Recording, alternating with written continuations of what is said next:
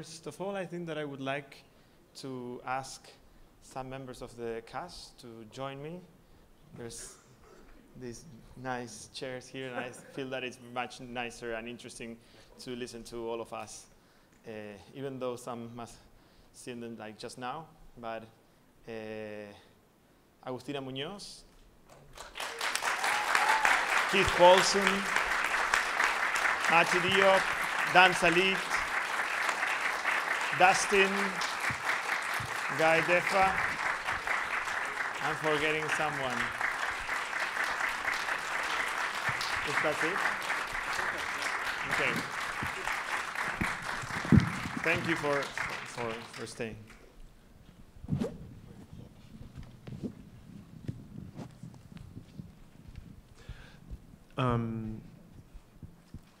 When did you decide to dedicate the film to Setsuko Hara?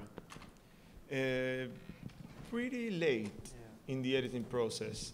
And it was together with Graham Swan that we somehow decided it.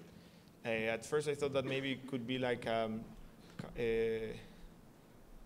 little bit like a simple dedication, like a kind of a simple cinephile tribute. But after thinking with Graham also, we thought that it was good. Mm-hmm. No? Yeah. That there was something about it that... About the seasonal transitions. Yes, also about, there was something I enjoy of her acting, and while I was editing, I also had to write about her once, and I had to see, I went back to seeing her films, and there was something about her biography, someone that's all of a sudden, in the peak of her career, like decided to, or had this, or someone decided for her maybe, but I think she decided. Yeah, she decided. Yeah, she decided to stop. That I found interesting. No? Someone that decides to stop, and then later, after finishing the text, she passed away, and we learned it like 5 or 4 months later. There was something about that delay that I thought that was interesting for something of today. And so yes, I thought that it would be, and then unfortunately too many people passed away that I care for during all this year, and somehow there was something of that, no? Like a private message in a way. No? And this is a kind of question that's probably come up many times before, but I thought I would bring it up again, which is tonight, in relation to this film specifically, which is your relationship to Shakespeare, and of course, in the case of this particular film, A Midsummer Night's Dream. And is that where you started from the text? From the idea of a character who is translating A Midsummer Night's Dream? Usually I like to make one film from the experience of the previous film. So one film gives the hand to the next one, in terms of its economics on one side, but also in terms of its form. And as I work in the previous films around theater, I thought that it was that it was interesting to explore other approaches to Shakespeare. And in Prince of France, that was the last one to this. It was the radio element that was there, part of the plot more. And here, as this was going to be a film shot in 2 places, in 2 languages, the idea of translation came very easily, no? And for me, doing all the Shakespeare films, also I had to deal with that, and the words and the subtitles. So for me, the interaction between languages was something very present all the time. So okay, let's put it in the center of this film. And also, I was interested in working like with the word and in the word in a little literal way. You know, how can cinema deal with words when they are like literally on the screen like this, that I thought that could push me to making something new, because I work with the same crew, or with mainly the same crew, and with Shakespeare, and it's myself that it's not that I completely changed from one film to the other, so I need elements to make me change, to move me somewhere else, to not be that comfortable. So the idea of translation was like this very original, a need for change from the origins, no? To make the film different. So I have a general question for the actors before we take questions from the audience, and anyone who wants to jump in, please do, but it's about how Matias built this film and how he builds his world in particular. So anyone who's interested in addressing that or just jumping in with a comment. I'd love to hear it. Dan? It was actually very fascinating.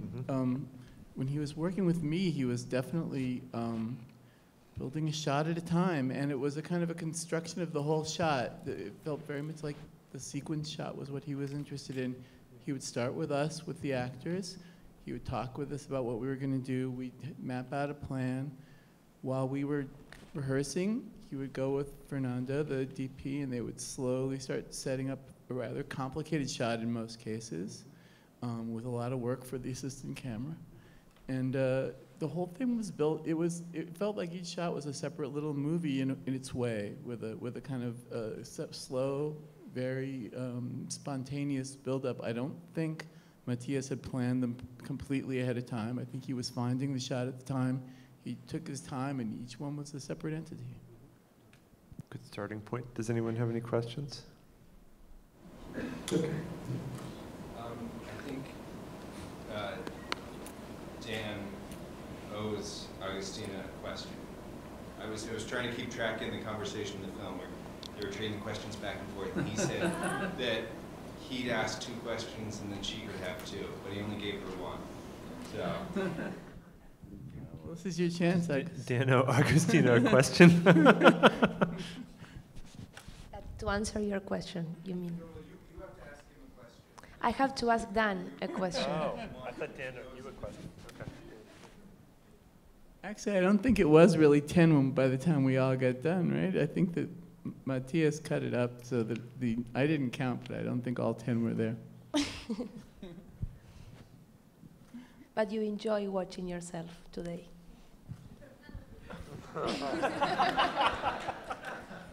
I thought it was going to be painful, and it's not painful, because I know actors sometimes don't like watching themselves, and I didn't mind. It doesn't seem like any big deal to me either. It doesn't seem like much of an achievement, but it's like, okay, it's fine. You know? All right. I was wondering how you chose to score the film to Scott Joplin. Your previous films, I think, had more like classical or like pre-20th century stuff. So where did that come from? Yeah, question about how Matias chose to score the film with Scott Joplin rags, where most of his previous films had pre-20th century stuff. There's some Beethoven in here too, but yeah, it's predominantly Scott Joplin. I used to play the piano, and I used to play Weeping Willow. That is the song that repeats twice. And I also always thought that it should be, this was when I was 15, and I always thought that it should be in a movie, so I did a movie. That first. And then I did it in the moment where I was supposed to be doing like my American film, no? my one American film. And so I chose what I think is the most American music, no, in a way. So yeah, the desire, as when I choose Shakespeare, is because I like it and I enjoy it, and there's something that I feel that connects with me. And with Joplin was the same. And then I like the idea of changing the way music works in my film in regard to the previous films.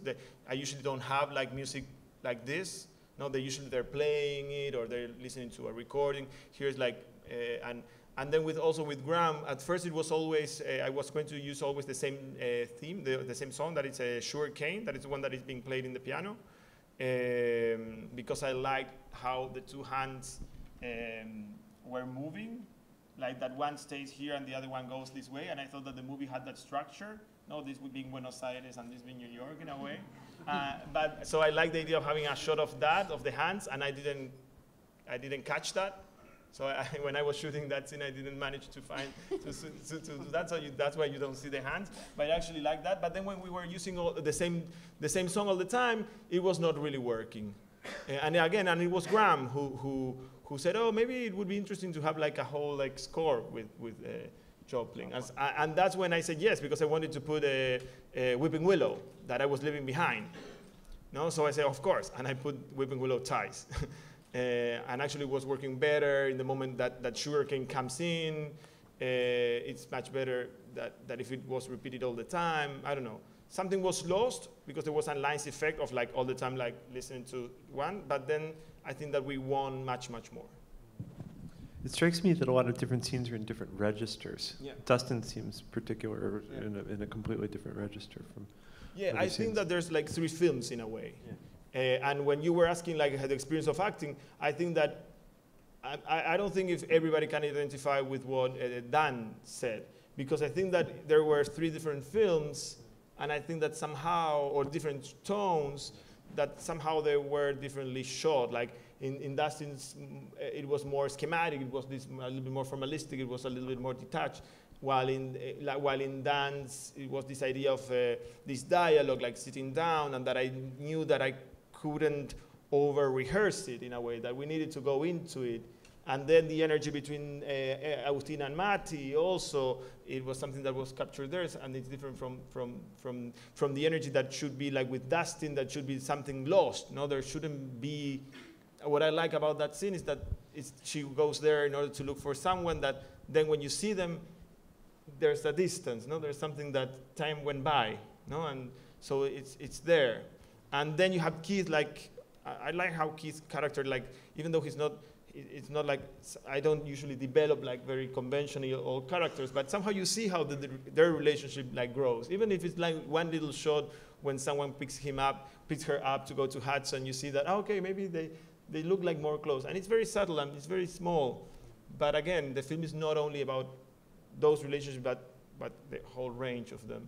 So I conceive it as a film in 3 chapters, with each chapter being like Buenos Aires, New York, Buenos Aires, New York, Buenos Aires, New York, with a prologue that is Maria Villar, the section of New York with Maria, and a last, like a sort of epilogue with all the gang without her. No, I feel that for me, the movie has that structure. Then I like that it's not that clear also. But yeah, for me, there's like 3 different like tones in a way.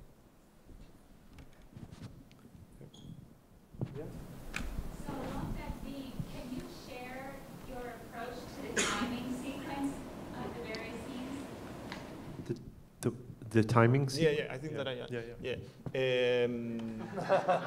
no, because at first I was the same, and I said, oh my God, what is this? And then I think I can have an answer. At least I can have an answer. I don't know if it will suit your question, but it will be an answer. I like the idea that they were not, that they wouldn't step into each other. And sometimes we go through life and we have like, that situations in our life don't contaminate each other. And suddenly you hang out with a friend and it doesn't connect with how you connect with your brother or how you connect with your lover. No? And I like this idea that instead of being all happening at the same time, I like them to be very much autonomous. And that all these things happen in her trip to the US, but they remain as little bubbles, that they don't contaminate that much. Only in the end, like Mati appears again, but that's very little also. I like this idea that, and also that they're not variations of a possible journey. Not all things happen, but I like just a big like a very sharp focus on this, a very sharp focus on that, a very sharp focus on that, instead of like mixing all together.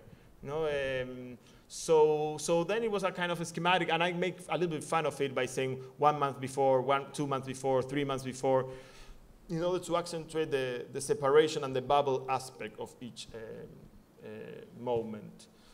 But for me, the most important thing is that all these things happen to her, but they don't connect between each other. And actually, something that I somehow like is that she's different in each scene, in each sequence also. No, because we're not the same all the time. No, it's something that Casavetes said. No, we wear masks, and these masks are changed. So we're not the same people when I'm with her or when I'm with Keith. I'm not the same. So I like that idea for the film too. What was your process of deciding to work with so many friends or people you know, and also what do you think that gives the film? How did you come to work with so many friends to make the film among friends, really, and what does that give the film? Yeah. That's the way it's always been with you, no? Yeah, it's been always like that. So that's when I moved to the US. I didn't think that I could do it. Actually, when I moved out from Buenos Aires, I felt that I was less of a filmmaker, that I was abandoning myself as a filmmaker. I was leaving my filmmaker aspect in Buenos Aires because I couldn't see myself shooting somewhere else. But then time went by, and I made friends, and I met people, and I met people with I felt comfortable and that I could admire. And I usually work with people that I admire in various levels. And even though with some I don't know them, in that moment I didn't know them very, very well, I somehow met them in the street or saw him in films or came across in other situations. And I had this hunch that in this film, more than in that ones, I had many hunches that I think that he could work. No, I think that she should work. I met Mati when she came to show some films at Art of the Rio. And I met her, and I knew she was doing the Radcliffe Fellowship. And I saw her in other films, but it was more the presence of her with me, and I said, I think that she can work well with Agustina, because I knew that Agustina was going to come here to do the film. And I had that feeling. I didn't have the certainty of it, but I had the feeling that there was a continuity, even with the differences. And then I think that we were lucky that we found each other in a way. So it was a roll of dice, as you said. Yes, and I don't know. I usually do work with people, for instance, in terms of actors, that they're actors and they work professionally, but they're also something else. No, they're musicians or novelists or theater directors, and I think that this multiplicity this multiplicity of disciplines bring in something new, something that I found photogenic. No, that they don't do only one thing, that they're not like specialists or professionals in that sense of doing one thing. So that's why I think that in the end, there's all these people that they do acting, but they do other things. They are musicians, they are filmmakers, they're critics, they're theater directors. And I found that displacement was something that I also produce an energy in the image that is similar to the one that I have in Buenos Aires with my actors. So in the end, I understood why I ended up choosing them, because many times it was because I was meeting in the street and I saw the possibility and I saw that this energy was possible. It was a little bit without a net, but I'm happy and satisfied. It was one of the big challenges of making a film outside your context, no? And I was satisfied through going to the experience. Agustina, what's the experience of the film for you? Because this is a different context for you. It's a different kind of movie for you and Matias. Yeah.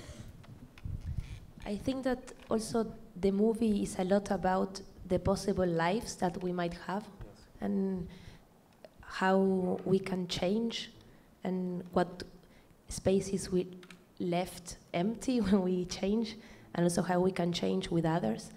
And in that sense, I think that the two parts reflects, for me at least, a lot about that, because I have Buenos Aires people that I know a lot and that I have been working with. So the energy that produces is very particular, and we know a lot about each other. We know each other working, and that gives different challenges, no? Like how we can change while we know each other, and what we can find new while working again. Like we meet several years with Matias, with Fernando, the DP, with Melanie, like with all the team, and we find this new movie. So it's very particular. And we meet after many things that we have been doing separately. And in this case, like I was coming here to meet new people, and in that sense, these collisions, no, that we trusted, no, because for some reason, Mati, Dan, Dustin, Keith, like were the one that were coming, and we were like looking for this new thing between us that was a new territory to find. And in that sense, I think it was reflecting a lot what the movie also was trying to explore.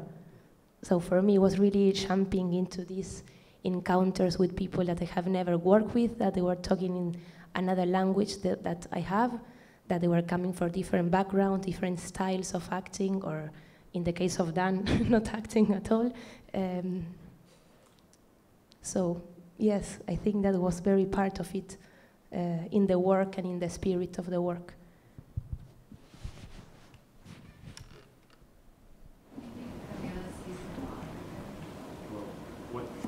I'm sorry, a little bit. Sorry, do you imagine that Camila sees her father? Does Camila see her father again? Do you imagine that? I guess that's a question for anybody, right? We can all give us our opinions. I think it's supposed to be completely unknown, and everything about the future is supposed to be unknown, and I think Matias problematizes the future so much in that last scene that I don't think there can be any answer as to what will happen next. Yeah. That's definitive. Yeah. I just want to ask Matias about, earlier you were talking a lot about, having the prologue, having all these different acts, and often with a lot of your movies, you sort of use that as a structure to play around with the placement of sound and space and time. So I was wondering, what was it about this project here that gave you the, I don't know, maybe the freedom or liberation to experiment as much as you did? Because I think this was like much different from a lot of things you've done in the past. It's an interesting question about Matias's structures and the very definitive, separations between acts and the breaks, and how, with this particular film, he allowed himself to experiment more and to maybe achieve a different kind of freedom, I think, if I understand you correctly.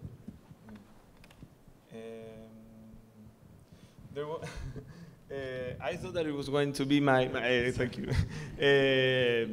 like my most simple film. Then I watched it when I was finishing it in Buenos Aires, and I remember calling Melanie, the producer from Argentina that I used to work in a couple of films. I said, no, it's a little bit strange. I thought that it was going to be a very simple film. But then I saw that, no, I have this tendency to do like these detours in a way. So, yeah, it's this thing about trying to explore some fields that I haven't explored before. For instance, the idea of the superimpositions, or the idea of like cutting time in that way, coming back and forth. In other films, I work with cutting the time and mixing it this way, or repeating. And here I wanted like something that was smoother and would flow more, even though it would come and go. So I do have a need to make narratives that go through an alternative way. I'm not that systematic. Like for instance, okay, I'm working with translation, so I will work with the idea of the text on the screen. And I try many things. At first I wanted like the writings to be written as if it would be like a magic board. And I work a lot around that, and it didn't work. And then I thought that doing like something more brute and more like simple was much effective, much better.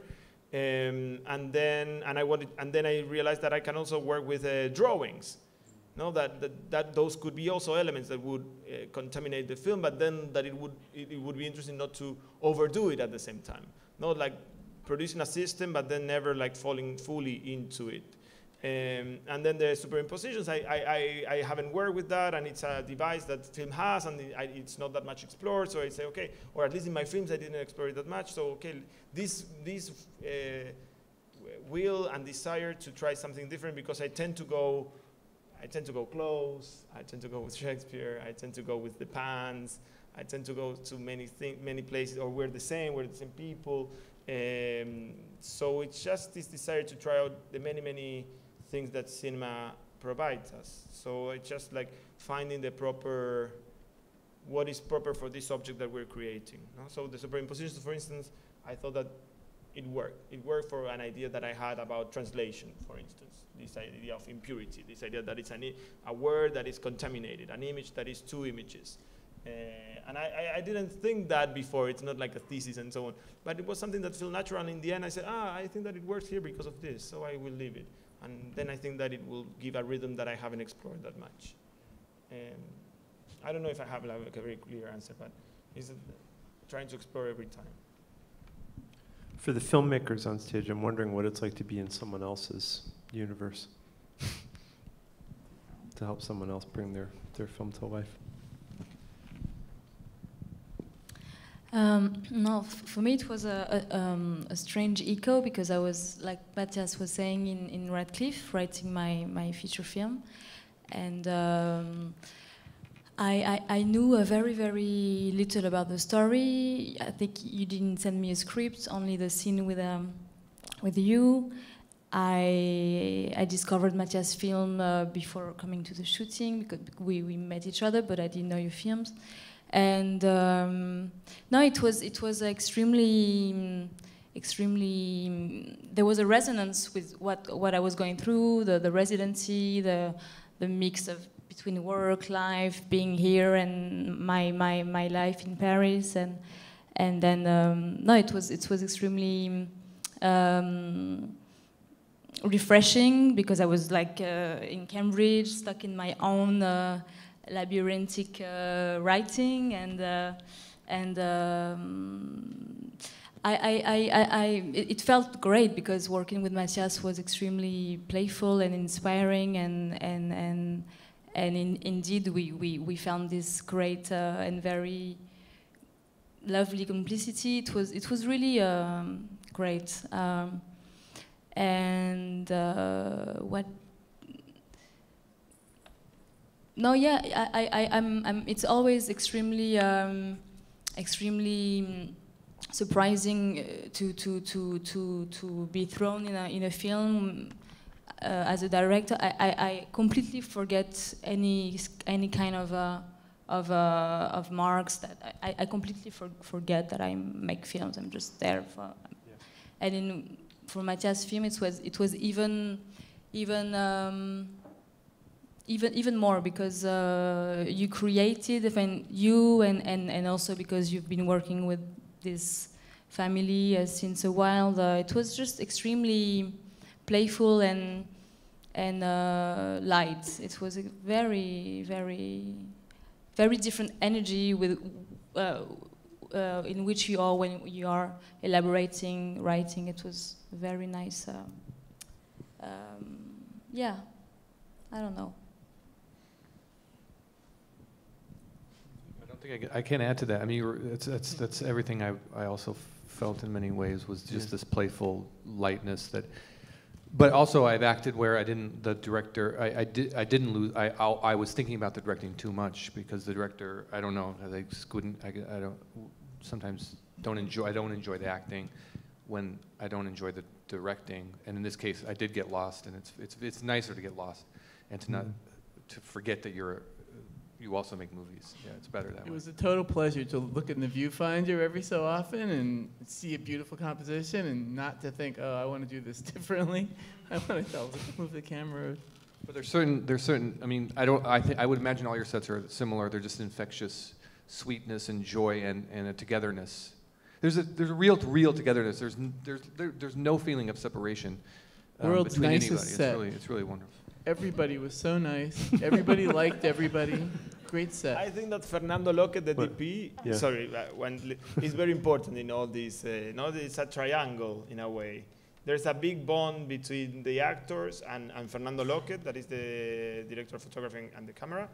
That it's key. The sense of family, or this connection, of this intensity, the idea of they've been taken care of, or the complicity. I think that it's not me. It's this combination. It's the way that the production works, and then it's how Fernando is, and how he's thoughtful and abstract and interested in what he's doing, and he becomes like obsessed, and he falls into the image and the people in the image and the connection that he makes with each of the actors. It's not that there is that element that is very, very important. That it's a very pity that I feel very. It's so sad that he couldn't join us today. He was going to, but then he just finished a film and he went on holidays and he couldn't make it. But he really, really, really wanted to be here, because I do think that he's a lot. He's more than half of the thing. Because there's even like a sexual thing in how they're looked at, and that has to do also with him. You know, the movement, how they move, even the sensuality of coming in and out of frame. I don't know. I remember, like in Dustin's scene, that there was a moment that when you got this choreography, that you started enjoying, that you started like, yeah, it's like this, and you started like having fun. Yeah, I did feel like a kid. I felt really great. I'd never done anything like that before, so it was a lot of fun. There are some things that are not in the picture, but that you had like some crazy turns and so on. Some others are in the scene, or the hand that comes in, that is very weird. But we enjoyed that, and Fernando really liked that when someone said, "Oh, maybe the hand can get in like in a Cocteau film, you know, that comes in like this." And yeah, let's do it. And everybody was happy. Everybody was excited, not even happy. Happy is another feeling in a way. The excitement, you know, of it. So Fernando has a lot to do here. So, I'm not a filmmaker, so I guess I'm answering the question from 20 minutes ago about what it's like to be an actor on this. I think it's like this Q&A a little bit. It's like the way Matias is talking about it is kind of the way I felt on set, where it's very, we know why we're here, we know what we're doing, but also open. Mm-hmm. So the way he's answering it and the way everyone's kind of enjoying each other's company up here is pretty similar to what it was like on set, which is usually when I go to Q&As, the director is kind of talking in a way where they are a little bit more self-important. And I remember the set where the person didn't know what they were doing. Yeah. This Q&A is a little bit more representative, I think, of the shoot, which is it was nice and everyone got along, but it was also very thought through. I don't know. Good. Interestingly, a lot of the choreography did not feel natural while we were doing it. I don't know if you had that experience. No, it didn't feel natural, but it felt so right. What I mean is that Matias is not like trying to honor the geography of what we were actually doing. He would tell us, oh, just walk that way and then walk this way. He knew how it would look, but it wasn't always geographically right. It wasn't always right in the space. It's a very crafted and contrived sense of movement that is designed for the camera. Yeah. I remember seeing Dustin at a bar while we were shooting this, and he was so excited by it, and I was so freaked out by it. Why were you freaked out? Because, well, one, because I had seen Matias's movies, and I really liked them, and I really thought the actors were really great. And so suddenly when you are working in, even though he was like changing and adapting, working a different way in New York, in my head it was still this, I knew that Fernando was shooting it. I knew there was going to be this elegance, and when I think of myself in my performance or anything like that, I never think of elegant. That's not one of the top words that comes to my head. And so I think I was just a little bit like, initially maybe like too, I don't know, it got so quiet in here all of a sudden. Yeah, the air conditioner went off to, I don't know, there was something about it where I just like, I mean, I was having a good time, I loved everyone on set, but for some reason it was more than usual, the kind of choreography of it all made me feel like maybe I was a little clunky. But everyone on set kind of made me feel like, I think also I had the advantage of shooting the part 2 years ago, and surviving it and actually seeing the footage of it and being like, okay, that's kind of what we're doing. So I mean, if I hadn't had that, I think I would have been a little bit shakier. Even though it was so lovely, there's still a sense of respect for what you're working on where you feel like maybe, you know, you always feel like they could have gotten somebody great, whereas when you're working on something where you're like, yeah, they got me, that makes sense.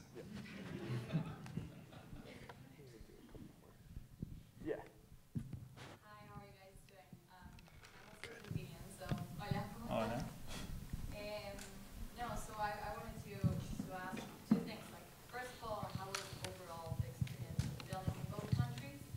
And the other one is more technical, like about the visual style, about focusing on objects so much or spaces, and not necessarily so much on the actors. Focusing on objects and not necessarily on the actors. Interesting. Yes. Maybe it's a way of a sort of democracy between like the faces, the bodies, and the objects and the walls. Like balancing that differently. And also objects help me to develop the plot also. No, and it's a little bit of a fetish. The frame is a device for. It's a very complicated word to say. Fetishize.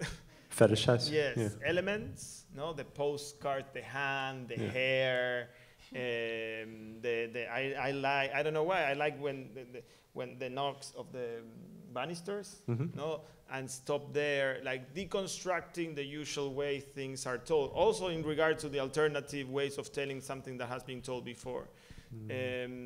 So objects also help me to do that. But I like them because the postcard becomes a ghost, no, becomes something else. Suddenly an object has like many meanings. So I think that's rich in order to put into a narrative. And then it's interesting to confront it with a face or with a movement, with a body going through the park. So giving like everything like our space, not only the face, even though I do work a lot in faces, no? But I think that the objects help me to develop plot. And then in regard to shooting both places, when Graham Swan told me, let's do a film here, and we went and we talked with Jake to make it, and we started making and so on, I said that yes, but with part of my crew here. No, I don't think that I will be the filmmaker that I want to be if I'm not with some of the actors that I work with, or with Fernando, or with Ana, no, the production designer.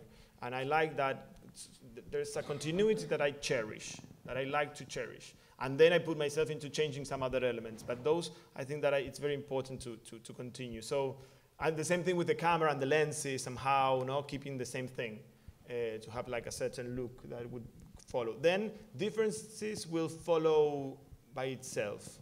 The summer, the winter. She's like somehow, I don't know, talking with someone, I don't know exactly where, but there's something about, oh, she's alone in New York. I don't know if she's having such a great time in New York. And that's interesting. Every time that it cuts to Maria in the track, I really like it, and there's an energy there that comes up, and that it has to do with our energy about making the films there that we know, and it's easier. And I don't know if it's easier, but it's a flow that we know and that we continue. And here was everything more new, a little bit more in a distance, a little bit more challenging, and that energy, I think that is there, and I think that it's good to make that contrast. So the real things that happened to us somehow were helpful in order to do the narrative of the film. So. One more, yes. Does the Chinatown location affect the film, and did you purposely pick it? The Chinatown location? By chance, but then by listening to chance. I remember going to the beach. We went to have a drink with Agustina, that is a friend from Argentina that is living here too, and she's also a filmmaker. And we went to her rooftop, and when I saw the rooftop, it was this great, like the highline, you said, the profile of the city, no? Yeah, the Tower of Freedom and so on. And the skyline. The skyline, yes. The skyline. And then you had Chinatown, and there was this park that somehow was the same geometry as the shot that I did in Princes of France, of a football field. And so I was a little bit curious, oh, we should do a film here, because it's silly that it's exactly the same. It's exactly the same position, the same thing. And I thought it's funny because I do a film in Buenos Aires and I do a film here, and I put those two shots together, and then you see the difference between doing a film in Buenos Aires and doing a film in the US, because you compare the same things and you see how they are.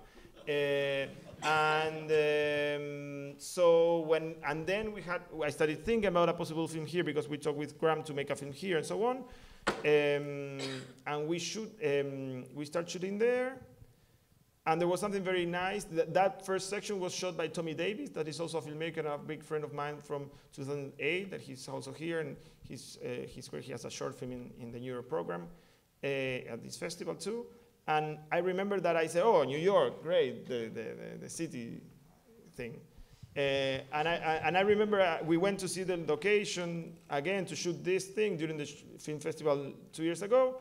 And I remember that he went first, and it was great that his physical predisposition to the city was to the other way, to Chinatown.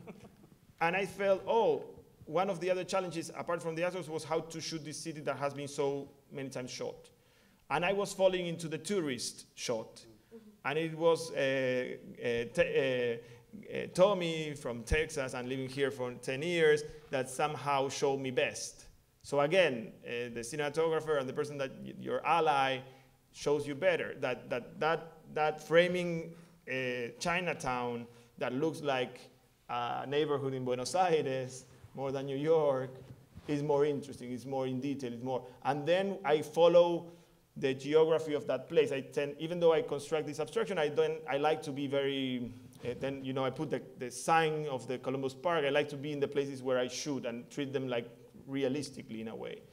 And then I realized by doing that, that it was a great place because it was it's a transitional space of the city.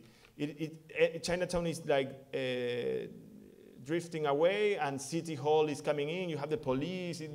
It's a very strange area, a little bit hybrid in a way, very much taken by the Taiwanese community. But it's an interesting way to get into New York, I think, because it's not the obvious. As the other side, and not the city line. I'm like not remembering that line. The city sky, the skyline. The skyline. Yeah. Sorry.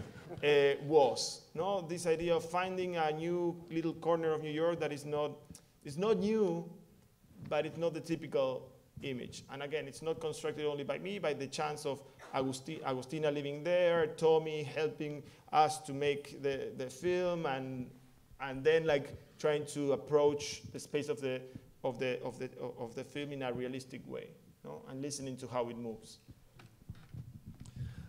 We're gonna have to wrap it up, but thank you guys. Thank you. Thank it's you such a beautiful film. coming. Thank you, everybody. Thank you.